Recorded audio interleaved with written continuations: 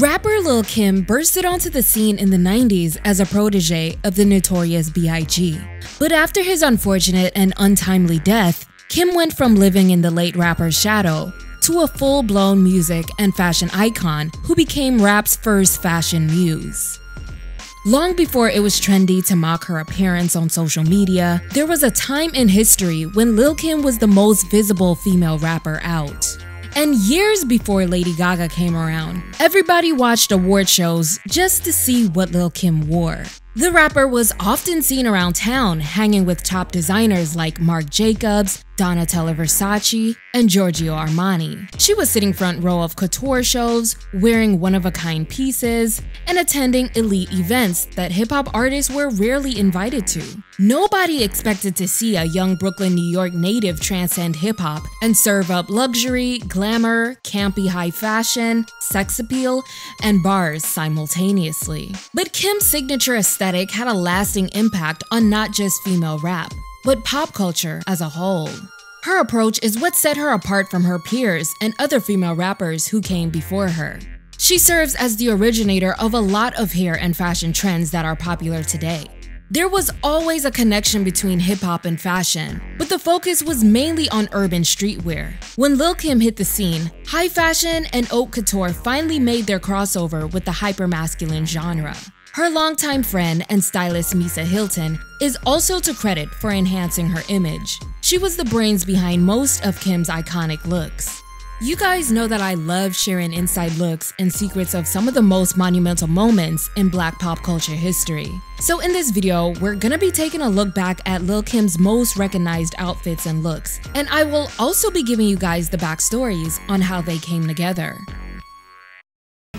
Lil Kim is a character that everyone knows me for my career. You know, that's the name that I use to make my money and my livelihood. But at the same time, Lil Kim is a big part of Kimberly Jones. And Kimberly Jones is a little bit more closed. And I think my fans really can see both sides, which is a cool thing. You know, but you know they don't know everything about Kimberly Jones. I have bigger goals and I want to be even larger than this, but I'm happy that my career is moving. It's definitely moving, and I can see the progression, and it's exciting, and I'm happy for that to be finally moving. Lil Kim made her solo debut in 1996 with her studio album Hardcore. Her provocative and braggadocious lyrics earned the album a Grammy nomination, and she became the first female rap artist with 3 consecutive #1 singles on Billboard's Rap Songs chart. On the iconic Hardcore album package shoot, Kim squats down while wearing a Patricia Field 2-piece bikini and sheer duster with feathers. Everything about the album, from her raunchy persona to her bold fashion looks, set the tone for her career, especially when she dropped the video for Crush on You in 1997. The music video was directed by Lance Rivera, and he was inspired by the Emerald City scenes from the 1978 musical The Wiz. He wanted Kim's creative team to do monochromatic color scenes.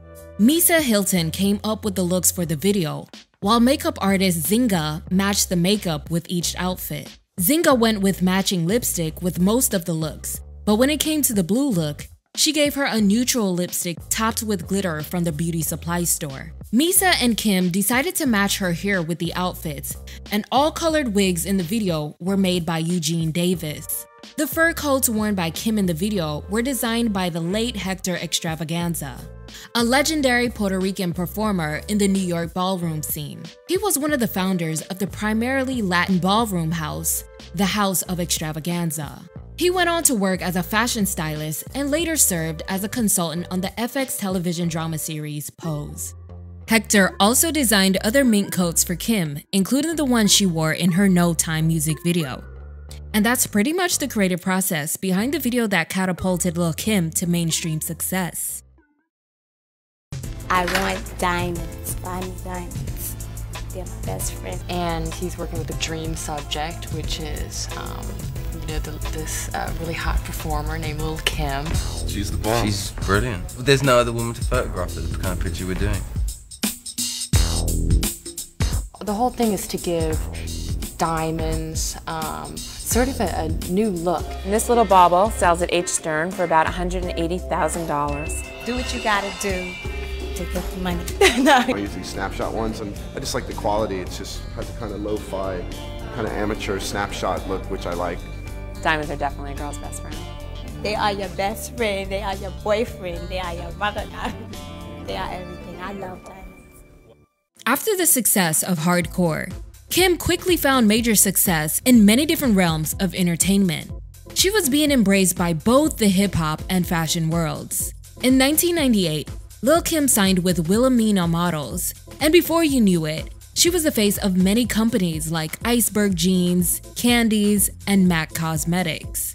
She was constantly sporting luxury designer fashion on red carpets and became known for her head-to-toe monochromatic looks and logo-branded fashion and hairstyles. And with a dream team glam squad consisting of Misa Hilton, Zynga, and hairstylist Dion Alexander elevating her image, the fashion scene was going nuts for Kim.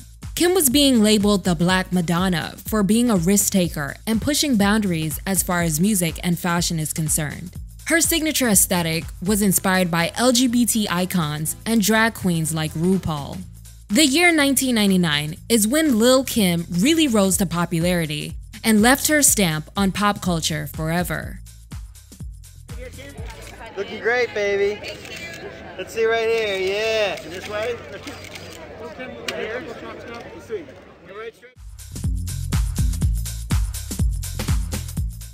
Makeup artist Zynga had a friendship with famed pop art photographer David LaChapelle, which then evolved into a creative business partnership.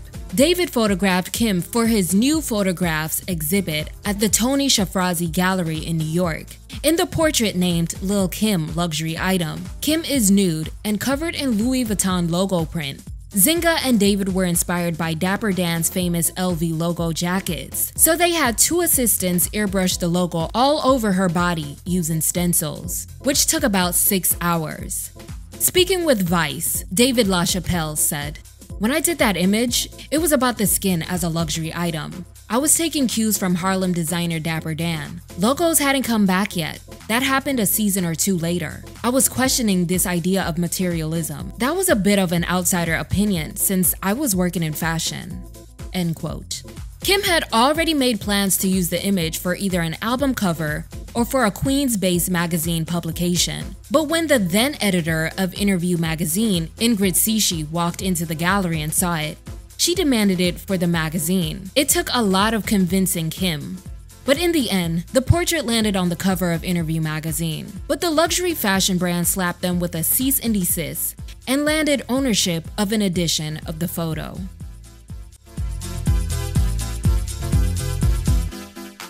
That year, Kim also attended the Met Gala as a guest of Donatella Versace, the first female rapper ever invited to the event. The theme that year was rock style, and Kim had developed a good relationship with Versace. She was dressed in a head-to-toe pink ensemble showcasing pieces from Versace's Haute Couture Fall-Winter 1999-2000 collection. The look was made up of hot pants, a one-of-a-kind fur coat, and pastel python boots straight from the runway. Speaking with Vogue magazine, she said, "Donatella is my girl. We've loved each other from the moment we first saw each other. At the Met, you're a designer's muse, and she loved the fact that I have fun in her clothes. Versace was one of my favorite designers. She knew that and would always create things tailor-made just for me. The mink coat was an original. You won't find it anywhere. I've never seen it in stores." The only issue is the boots were 4 sizes too big for Kim, and they had already discussed other styling options like stilettos. Those boots right there were a size 8. Okay, do the math. I wore a size 4.5 at that time. And Donatella wanted me to have them because they were the only pair they were off the runway. So I was like, well, I guess I'll have me a size 8 today. And then the first people I see at the dinner is Bobby Brown and Whitney Houston. And Barbie goes, "What's up, girl? Damn, I didn't know your feet was that big." And of course, Kim finished off the look with a matching pink and blonde wig paired with the matching makeup.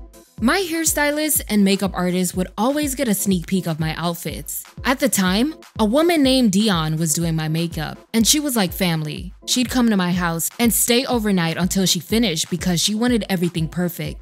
She decided that we should do more than one color to coordinate with the outfit. Light pink, baby pink, and a few strands of blonde. She always nailed it." End quote. Now let's get into Kim's most iconic look to date.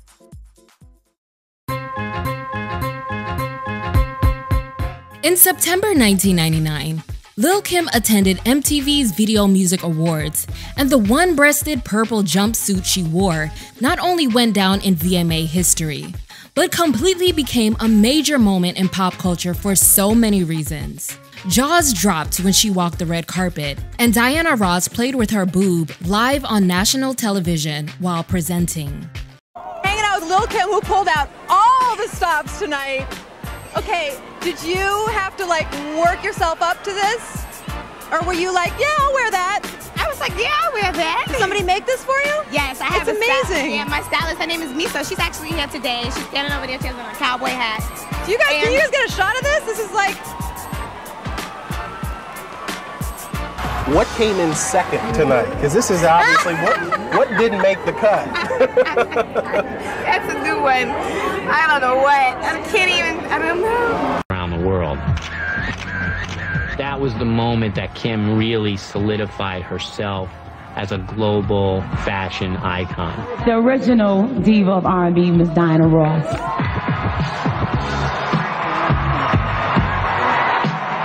And then when Diana came out and she touched her boob, it just took it to a whole nother level. I was like, oh my God. Don't knock the pasty off, Diana, please. It's actually a little known fact that Missy Elliott sorta came up with the idea for the look. Kim's longtime friend and stylist Misa made the entire jumpsuit from scratch and created a nipple pasty out of leftover fabric. She told Fader, "Missy Elliott had an idea that inspired me to create it. We were hanging out, kicking it, and talking about fashion and music, and she told me, if I was Kim, I would always just have one titty out and be like, f it. And I was like, interesting. So I tucked that in my memory bank, and the next big event that we had was the MTV Awards. So I pulled that inspiration out and brought it to life. I used Indian bridal fabric and had it custom made and collaborated with the Glam Squad. So we decided to keep it going with the colorful wig. Before that, we'd been doing a lot of primary colors, so we decided to try out the pastels. And we did the lavender wig with the lavender one-piece suit with the titty out." End quote.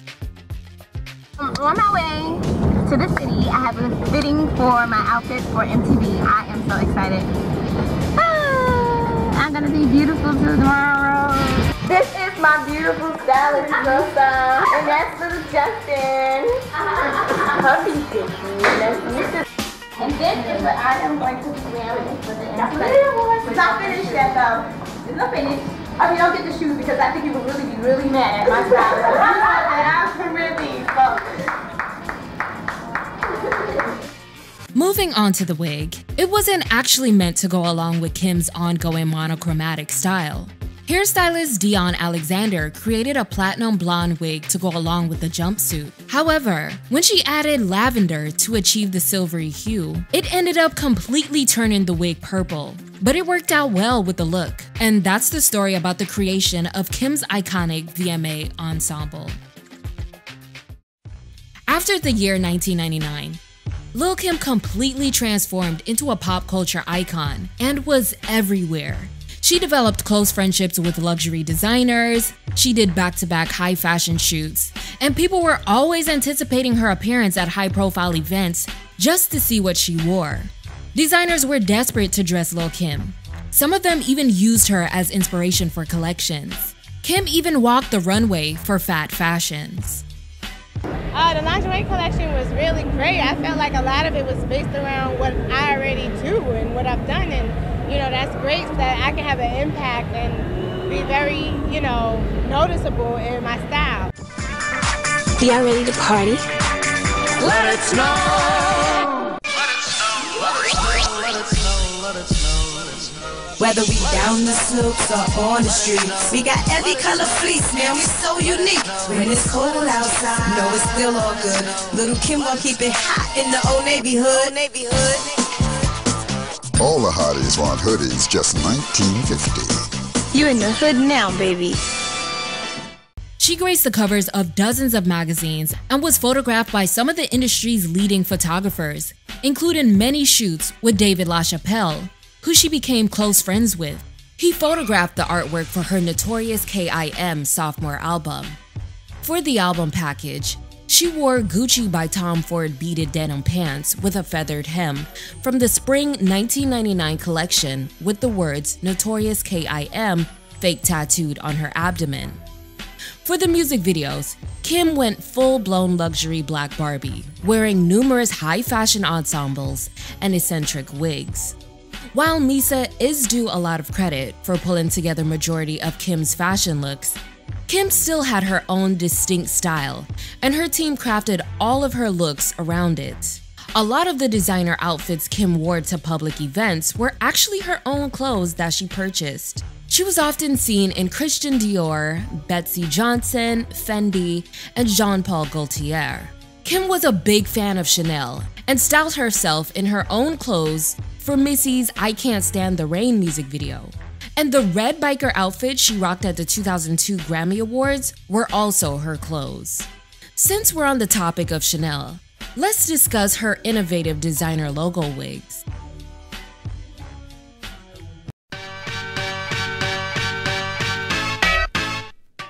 In 2001, Lil Kim started popping out with her most unusual wigs yet. In January that year, she attended the Versace Spring 2001 couture show in Paris, sporting a blonde wig with the Versace Greek keys going in 4 directions.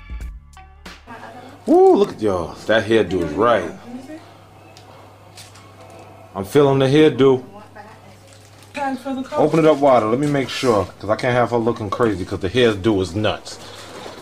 That one looks a little golder to me, but I like. This one looks golder? That one looks golder. I know. I wish I had the other. What you mean? Golder, like. A little darker than the other? Look good. Look at my girls. No cursing, Kim. Today's a good day. You cursing. Woo. Alright. How does it look though, Hill?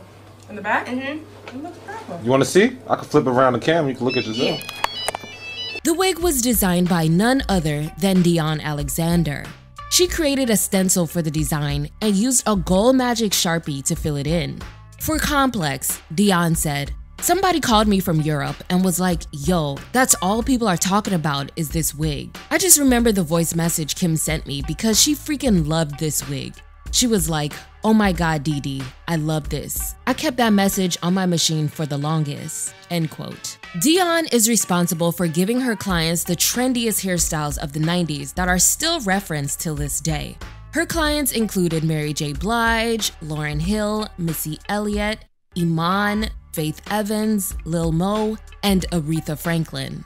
But Dion's most recognizable work is the wigs she made for Kim. She sourced most of her wigs in New York and mainly went for blonde ones when it came to styling Kim, then would dye them to coordinate with whatever she was wearing. Dion's creative process was kind of the same for Kim's Chanel logo wig for the Manhattan File magazine cover and shoot. She dyed a blonde wig turquoise and did the cut in a hotel room. Then Kim asked her to place the logo on it.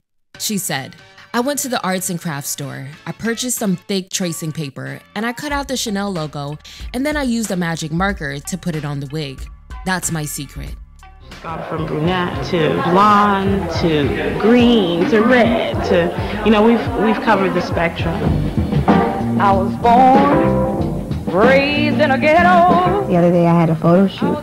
So what I had my hairstylist do is make baby blue hair, and I had her put the Chanel side on my hair. So that's going to be kind of one of my new signature looks. You're going to start seeing me with designer hair. She's not afraid to use her hair color and do different things with it, just to show how she's feeling, Years later, Beyonce used that same wig and outfit for one of her many looks for her Lil Kim costume for Halloween in 2017. Dion created so many other iconic wigs for Kim that year, like her famous blue wet and wavy bob and the wig she wore in MAC's Viva Glam campaign, which also required the use of the magic Sharpie in the roots. For the 2001 Source Hip Hop Music Awards, she created a two-piece split wig for Kim with her seamstress Richard Anthony Gross that was connected by a zipper. I'm saying, Lil Kim, the child got a zipper on her hair. So all you sisters that been losing your weaves, Lil Kim got something for you. And everybody that got something to say, zip it up. Kim loved the wig so much that she wore it again for her In the Air Tonight music video. A month later, Kim wore a similar one to the VMAs that was connected with lace-up panels. Kim gave Dion the space to experiment and push limits when it came to her hair, and the results were iconic and are still influential and referenced till this day. Unfortunately, due to no longer feeling happy with hairstyling and being diagnosed with endometriosis, Dion decided to quit. But Kim continued her reign as the most glamorous and stylish female rapper of the 2000s. In 2004, Kim launched a designer watch collection titled Royalty by Lil Kim, along with a clothing brand named Holly Hood. But don't get it twisted, her music was also flourishing. She released 5 hits in a 4-year span and even won a Grammy Award. Kim also did a number of movie and television appearances. But her career cooled off after serving time in prison in 2006. And you know Kim made sure she went out in style before reporting to her 1-year sentence. She grew closer to designer Marc Jacobs during the trial. He styled her court looks, and her courtroom style went down in pop culture history. Marc even announced he was designing t-shirts featuring photographs of Kim. "He's one of my best friends and was actually a huge supporter when I was in prison," she said in an interview with Stylist.com. "He wrote me every week. I decided to buy a coloring book. I'm a huge Bratz fan. And I painted the Bratz and made them all wear Marc Jacobs and sent it to him. He blew it up and framed it, and now it's hanging in his house. So Marc Jacobs is the best." End quote. Although Lil Kim's high-profile status and luxurious fashion had taken a backseat, the aesthetic she crafted for herself is still used as a reference and has heavily influenced a new generation of public figures. Her decades-old looks continue to make their rounds across social media platforms, which shows that her influence on fashion and hip-hop is undeniable. Lil Kim's fans have been campaigning for her to be honored with a CFDA Fashion Icon Award, and I personally agree that it's time for her to become a recipient of the prestigious award. I couldn't show a lot of her looks and outfits for the sake of keeping this video monetized, so let me know in the comments your favorite fashion moments from Lil Kim. Like this video and subscribe to BFTV for more content.